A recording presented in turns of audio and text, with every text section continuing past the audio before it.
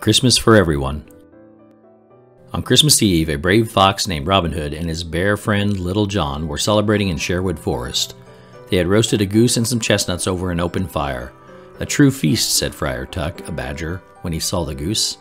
He knelt beside the fire to warm his hands. "We did our best," said Little John. "It wasn't easy to get a bird on Christmas Eve, but good old Rob knows where to find things," he chuckled. Robin Hood laughed. "Johnny, you give me too much credit. The goose was a Christmas gift from the Sheriff of Nottingham. He won't miss one little bird. You should see the spread he's got over there." "I'm sure," Friar Tuck said, "he won't notice a missing goose when he's already got a chicken and a turkey on his holiday table." Friar Tuck shook his head. "Doesn't seem right. That old sheriff gets more greedy by the day, by the hour." Robin Hood thought about what Friar Tuck had said. When they sat down to dinner with Toby Turtle and Alan-a-Dale the Rooster, Robin noticed everyone looked a little down. "This isn't a cheerful Christmas feast," Little John noted. "Something's not right," said Toby the Turtle. Robin Hood nodded. He knew Toby was right, but he couldn't figure out what the problem was either. "The goose tastes great," Toby said. "It's just that, would some Christmas music lighten the mood?" Alan-a-Dale asked as he picked up his guitar. "I know what it is, Robin," Little John said. He looked sad. "We took the day off to get ready for Christmas. The only thing we stole was—" "The goose!" Robin cried. He couldn't believe he hadn't thought of all the poor people of Nottingham who didn't have anything to eat this Christmas holiday. "The poor people of Nottingham don't have anything to eat?" Friar Tuck asked. He felt terrible. All day, he'd gone around to the poorest families handing out small purses full of coins gathered from the collection plate. He hadn't thought to bring a Christmas feast to anyone. A single tear rolled down his cheek. "A Christmas feast is an important part of the holiday," said Robin, "and I think I know where we can find one at this late hour." Little John smiled. "Who deserves a feast the least?" he crowed. He knew exactly what Robin was thinking. "The Sheriff of Nottingham," Toby said. The friends set off through the forest on their sleigh. They were on their way to the sheriff's house. They knew he would have plenty of food to spare. When they reached the sheriff's home, they peered through the frosted window. Robin gasped at the sight before him. A Yule log blazed on the hearth, the tree twinkled with candles, and gifts were everywhere. Steam rose from the large dining table.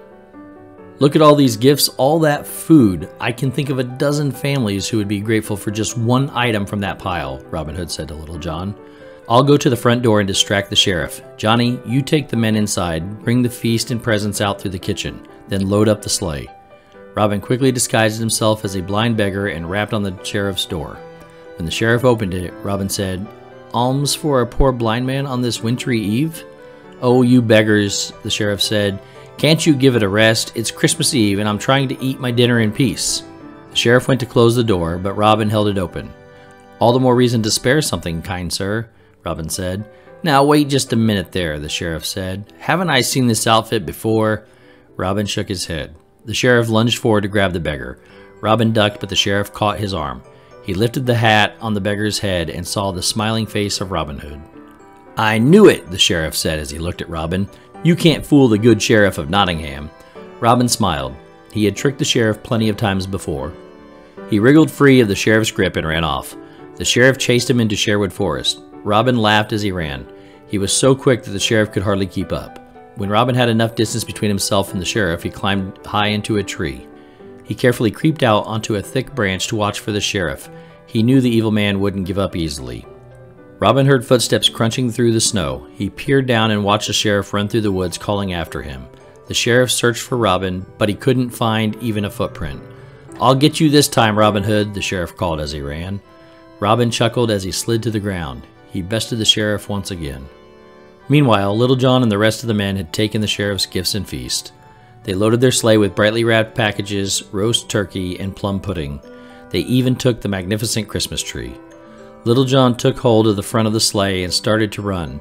Robin Hood soon caught up with his friends. "There's no time to waste," he said. "The sheriff is mad. We've got to get these gifts delivered before he takes them all back." Maid Marian, a kind young fox, and her lady-in-waiting, a cheerful hen named Lady Cluck, passed by the sleigh in their carriage.